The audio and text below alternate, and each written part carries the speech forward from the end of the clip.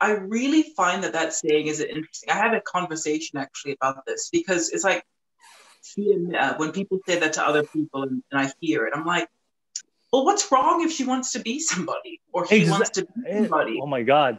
Why is that a bad thing? You know, Yeah, it's not. Say it to those. Say it louder to those in the back. Yeah, no, seriously. You know, when like someone will be like, "Oh yeah, he walked in and if I, for example, if I know if this guy absolutely hates, his auntie or whoever it is because she's been a horrible person or whatever, whatever the case may be, and he's walked in confidently and he's gone to meet all the people that he genuinely loves and cares about, whatever." And then, he goes and sits down, and then people are like, "Oh, he's fieme'a, didn't even go and say hi." And I'm like, well, he's staking his ground because actually, that woman's probably mistreated his mom and dad. They don't know the history. And I genuinely don't think that there's anything wrong with that. So yeah, particularly if they're trying to do something, it's like, oh yeah, he's trying to be a pilot. She's trying to do this, that. Fieme'a. And I'm like, am I the only one who's getting anything wrong? Why is it a bad thing?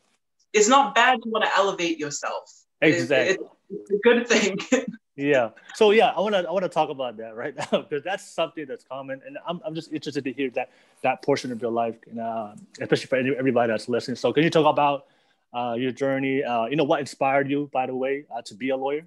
I do want to hear that as well. So what inspired you to be a lawyer? The process, the journey, the work, and and all the experiences, not only on the outside world but also culturally that you heard, and then what you had to persevere through to make it and be a lawyer. So yeah, you can talk about that. Yeah. So when I was at school, I naturally gravitated towards mooting and debating, and I found that was really interesting. And I think that again comes from just my upbringing and being able to speak and be critical and analytical in the family. And this is outside of my parents, but even with my auntie, my dad's oldest full-blooded sister. Susan, was probably she's one of the closest aunties to me on my dad's side, and sadly she's passed, but she actually studied law herself. And so growing up, she would always have conversations with me about what was going on in the world. And, back then, especially when I was like 9 or 8 years old, I didn't find it really that strange or odd until now that I look back at it. I'm like, wow, we spoke about some pretty deep stuff when I was a kid. And she kind of naturally just honed that ability for us to just speak honestly and openly and critically. And we actually differed a lot in how we viewed things. And what was beautiful was that we both had the respect for each other. And I mean, again, she has the respect for me as someone who's super young, but particularly as my dad's older sister, for me to actually have that opinion. So yeah, I just, having that kind of relationship in my family, I naturally felt like I always wanted to learn two sides of every story, especially because I hated hearing one side of thing and then that person's completely trashed, has no ability to speak for themselves. And it used to really bother me because I'm like, well, we've only heard one side of the story. I don't care how close we are. If it's only one side of the story, it's incomplete, and we can't draw a conclusion from something that's incomplete. And so I was naturally really interested in getting as much knowledge as I possibly could. I was a typical nerd, to be fair, when I was at school. And so I constantly was like studying, learning, and got into mooting and debating super young when I was a kid. And then my older brother, actually, he started studying law as well in Australia. And he and I love to debate. That's kind of our thing. We love to debate. And like, again, that was something that I didn't even realize was honing me as well. He was far more progressive than I was, with his views on not just the culture and our family, but even with women and men and the way that relationships were kind of built in Tonga. He was way more progressive, and at the time I was too young to kind of understand because I was so ingrained in particular notions that I thought to be true. Then it wasn't until I started growing up and realizing, well, actually, I don't agree with that at all. I don't agree with this aspect. I don't give a damn who says it. I just do not agree. And so after that, I got super interested in the criminal justice system when I was at school, and I went on a Europe trip actually, and I was really fortunate to have gone to the Auschwitz concentration camp. Okay. And so while I was there, you actually can't help but feel completely heartbroken about the concentration camp that had taken place. Yeah. But it really influenced my ability to see how so much injustice can go on in the world and actually be justified if you've got the wrong leader in charge.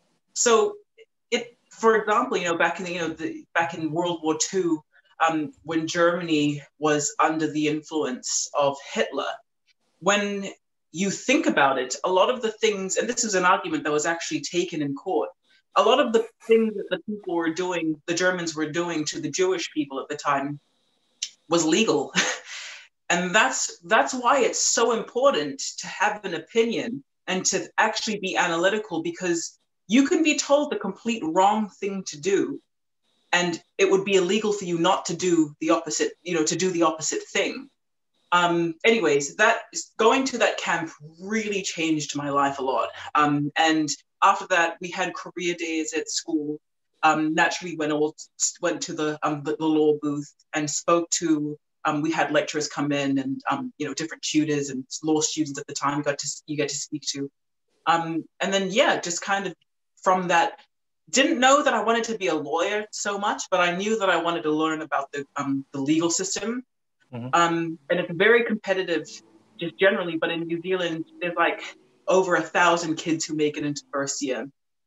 And then that gets cut to 200, or is it 300 students in the second year. So you have to maintain a specific, a particular GPA to make it to the next year. Yeah. So I just thought, challenge accepted. I'm going to do it. And luckily for me, it worked out, and I really enjoyed learning about the law and it challenging my own belief systems, and I guess honing my ability to actually articulate what I had to say clearer. Like when I had an argument to say, I could say it much more clearer. Yeah. And so, pretty much in law school, I went through it. It was really difficult. Like, it's not an easy thing to do. It wasn't all like rainbows and sunshine. Yeah, I did law. Now I'm a lawyer. That's not how it is at all. Like the movies. It's not nothing like that. But it's not. But it's, my mom was sick throughout my penultimate year, and this is something that actually probably drew me a lot closer to the culture. Because I realized that there were a lot of kids who were less fortunate than me at school, at university, going through similar circumstances, and were still able to thrive and do well and, have a smile on their face, joke around and all that kind of stuff. And that actually gave me a lot of hope that, I could do it. If they can do it, then I can do it. Mm-hmm. And the genuine support that I received as well. And so, dealing with my mom's illness throughout my penultimate year of law school, that was really difficult for me. Not for any other reason than we felt helpless to her pain. And that was something that broke all of our hearts. But, like the saying goes, the way that you can show respect and love to the people that you love most is to do well for yourself. Yeah. And so I couldn't use my mom's illness as an excuse as to not to do well. Like, I was even encouraged to take a semester break. And I thought, well, that's stupid. Why would I do that? Because then my mom's going to feel like her illness has impacted my ability to study. And I'm just not going to let it have that effect on me. If anything, it's going to it's going to make me want to finish it faster so she can definitely be at my graduation, which is what I did.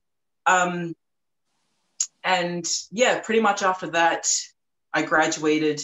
And then I knew after I had 6 months of just traveling, when I came back, I wanted to do my master's in international law, and that I wanted to get experience in litigation. And that's kind of how, I guess, my legal career started.